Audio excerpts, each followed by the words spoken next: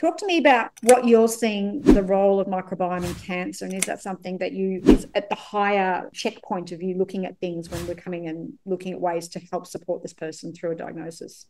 Yeah, so I generally think around about 12 kind of targets that I'm looking at when a patient comes for support in that chemopreventative way. So this is me trying to make a difference to the growth and progression of their cancer as a side of just trying to improve their overall health and well-being. And so we think about things like immunogenicity and immune suppression and environmental carcinogens and what infections they've been exposed to and perhaps what their microbiome has been doing and a lot of other factors.